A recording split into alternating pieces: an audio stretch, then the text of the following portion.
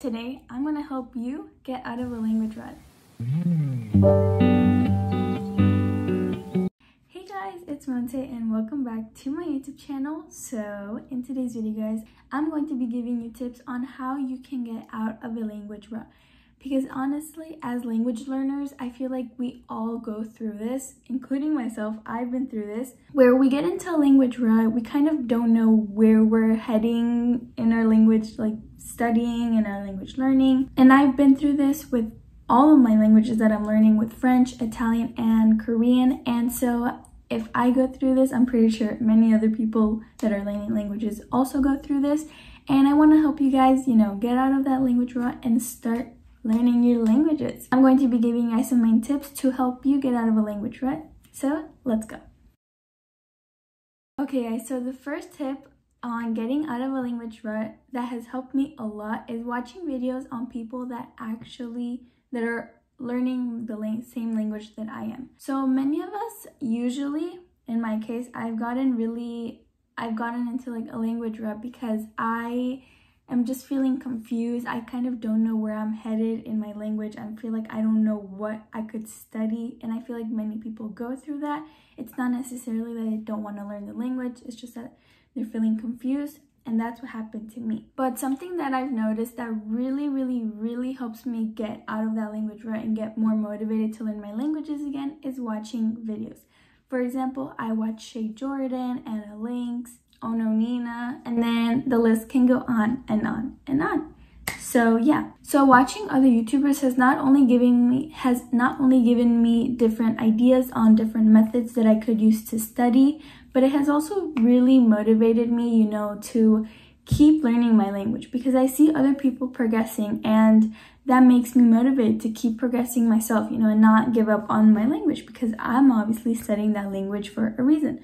So yeah guys, if you're feeling unmotivated or you're feeling you're in a language rut, watch other people learn the same language that you are learning, and trust me guys, you will feel a lot more motivated, because watching other people do the same thing that you're doing, kind of like, it's like, okay, if they could do it, I could do it too, just like motivating one another. And I think that is one of the best ways that you could, keep getting motivated and getting out of a language rut. The second tip that I have for you guys on how to get out of a language rut, it is to make a list as to why you started learning this language. And this is kind of like a weird tip, but honestly, I have tried this and it really helps me, because it kind of like helps me like really go into my brain and think about why I started learning this language. So I recommend take 10 to 15 minutes to yourself and really think about why you first started to learn this language. Like, think about like what motivated you to start learning this language, what inspired you, who inspired you maybe, and ask yourself these two questions. Why did I start learning this language? And who or what motivated me to start learning this language? Those are the two questions that I would ask myself, and I would actually write down the answer to. And I feel like that kind of like, re-inspires you again to start learning the language. These questions will help guide you to remembering why you started, this language journey and why you started learning all these languages. However, one thing that I do say is that if you don't know the answer to these questions, this might be like a completely different thing. Maybe you're just not enjoying the current language that you're studying. Maybe you kind of just started studying it or learning it because, you saw someone else doing it and you thought you might have enjoyed it. But guys, if you don't like a language, it is completely fine. There are thousands of languages out there, and I know that there's the perfect one for you. So if you're not enjoying, actually learning a language, like, it doesn't matter, like, how unmotivated you feel, you're just not going to enjoy it. So choose another one. It is okay to not like a language. It is normal. So yeah. And the third and last tip that I have for you guys for getting out of a language rut, it is to make a vision board. Guys, making a vision board for a language, it is like something that I personally have never heard of other people doing, but I did this for French because there have been a couple of times that I've been feeling unmotivated with French, but that is because I got to a level where I'm like, I don't know what vocab to learn, or I don't know like what grammatical aspects to learn, but there's always something to learn. But yes, I actually made a vision board for French, and this is how it looks like. I'll put it on the screen, and I honestly really think it kind of like inspires you. It honestly inspired me. So I just went on Pinterest and I searched up everything that has to do with French, with France, with Paris, with, you know, the food there. You know, honestly, a lot of people learn the language for the language, but personally, I am learning French because my dream is to go to France one day and be able to talk to the people and communicate with them and create friendships.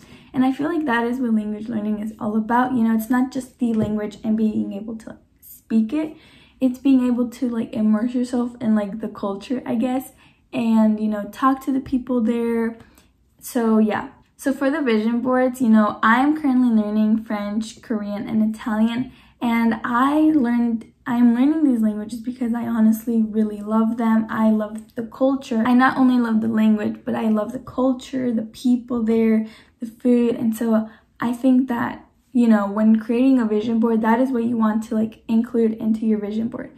Create pictures of, you know, the places you want to go to there, you know, the food you want to eat. And I feel like doing that kind of like process also really inspires you to like, you know, okay, you know, I got this. You know, one day I want to go to this place and I'm going to be able to speak to the people there. I'm going to be able to communicate. I'm going to be able to tell them what food I want, where I want to go. Even create friendships. Like, that is amazing. Like, imagine creating like a real friendship while you're visiting these places. I honestly think that is so amazing. So creating a vision board really helps you like envision your language a bit, and so I think that is really helpful. And maybe put it out as your lock screen. That is a good idea, you know, to like keep reminding you of that language. So yeah.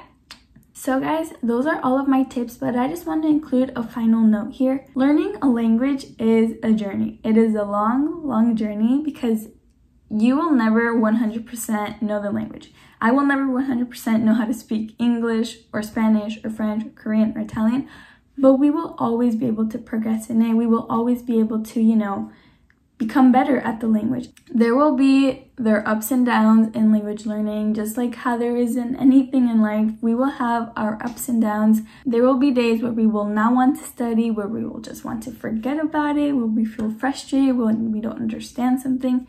But don't, guys. I'm telling you, if you're feeling like that, it is completely normal. I feel like we have all been through that, but don't give up. That is something that I always tell myself, and I tell you guys, do not give up on language learning. Language learning is such a beautiful, like, I guess, talent that people are given. Not everyone is able to learn languages, and you know, that is fine. They have their own talents or whatever. But I feel like if you're given the talent of, you know, loving languages and loving, you know, language learning and language studying, you're the best, because, you know, it is hard. It is honestly hard to learn something completely foreign, something that you're not used to, something that you were not like born with. But it is beautiful to be able to at the end know that, you know, you're giving it your best and that you are studying to be able to create friendships, to, you know, expand your knowledge too, because when you learn languages, you become a lot smarter, and people kind of underestimate that. So yeah, guys, that is pretty much it for this video. I really hope you guys found some motivation, some inspiration, you know, to get out of a language rut and start learning your languages again. I really hope this motivated you. Personally, all of these tips I have used to get out of a language rut and to keep myself motivated, because, you know, you're the only one that's there for yourself. So you're the only one that can really understand how you're feeling.